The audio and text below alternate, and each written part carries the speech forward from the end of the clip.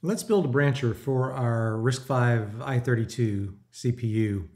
I've got the quick reference card. It's linked in the description here, and you can see here we've got some instructions for branching, branch if equals, branch if not equals, less than, and then greater than or equal to.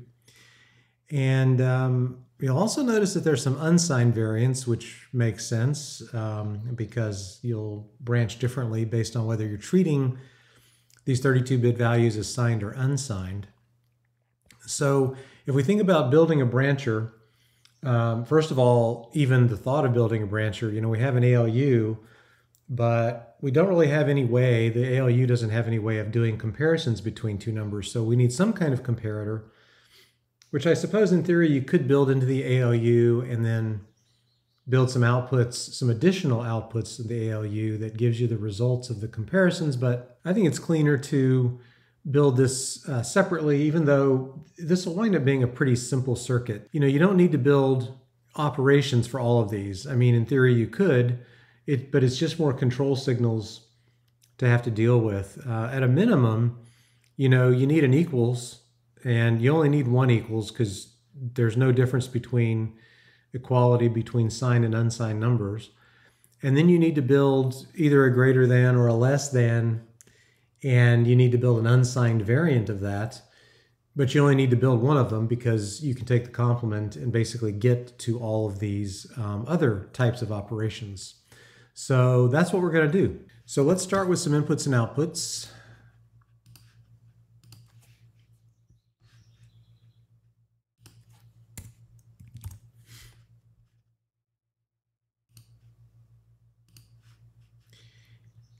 And we'll call this one data A.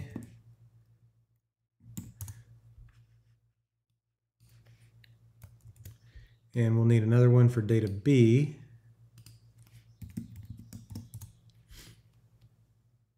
And then we need an indicator as to whether we're dealing with a signed or an unsigned comparison. So let's do that. And we'll call this BRUN, which means branch for unsigned. And then we need some outputs. We definitely know that we need an equality output. So let's go ahead and just put that out here.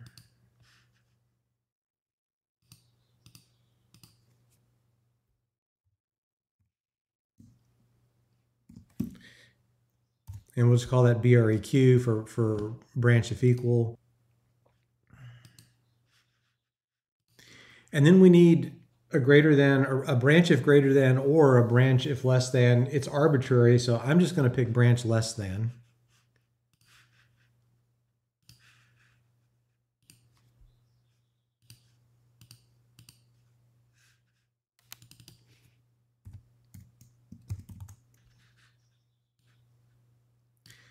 And then as I do, let's put tunnels everywhere.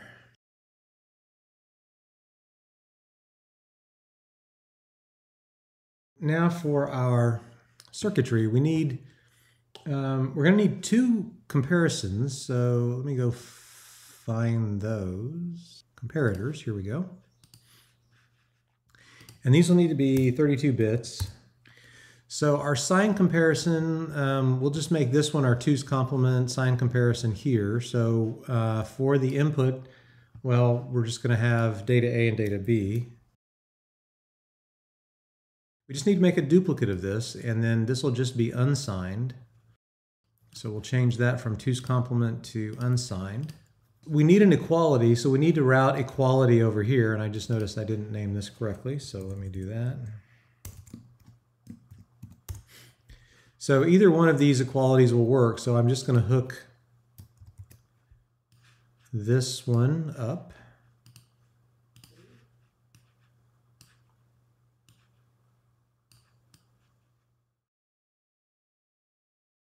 And then, since we're dealing with less than, we need the less than on both of these, but in order to select which one we want, we're going to need a multiplexer to route this signal as the selector. So let's get a multiplexer in here.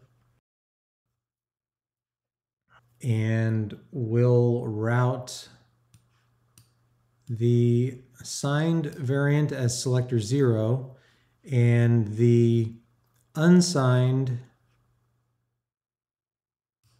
as number 1, and that's because when this break unsigned is flipped, then this is going to route it to this unsigned comparator. So we need the selector wired up.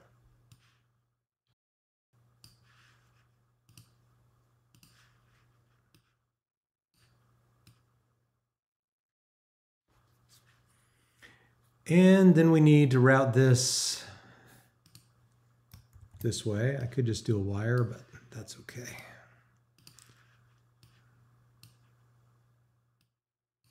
So I think really that's all there is to it.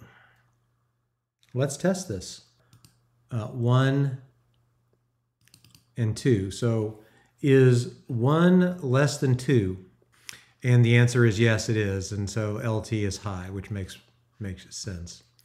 Is 2 equal to 2? Yes, it is. Branch of equal is high, and branch less than is low. So far, so good. So let's try some negative numbers to see if this works. So let's put in -1. So the 2's complement value for -1 is all F's. So let me just put in all F's here. So that's -1, and this is -1.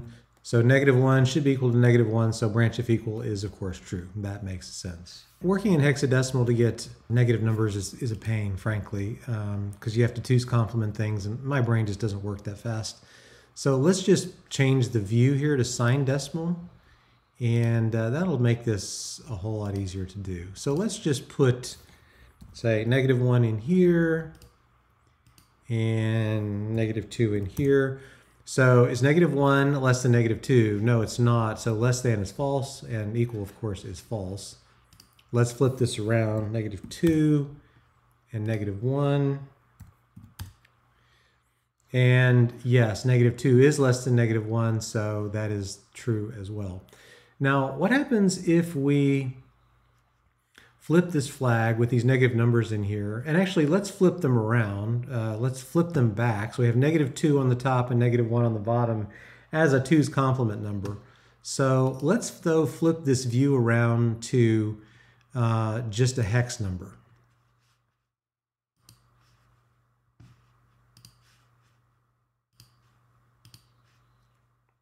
So if we flip this bit now to calculate with unsigned number, is this number less than this number? Well, yes, it is. So yes, that still works. Let's put something more interesting in here. So what if we just put the number 1 here? So if we're dealing with unsigned numbers, is this number less than this number? Yes, it sure is. But if we're dealing with signed numbers, this is -1 and this is 1. So is 1 less than -1? No, it's not. And so that flag is false. So it seems to me like everything here is working in this circuit. Pretty simple, but this goes a long way to making our CPU functional. Thanks for watching.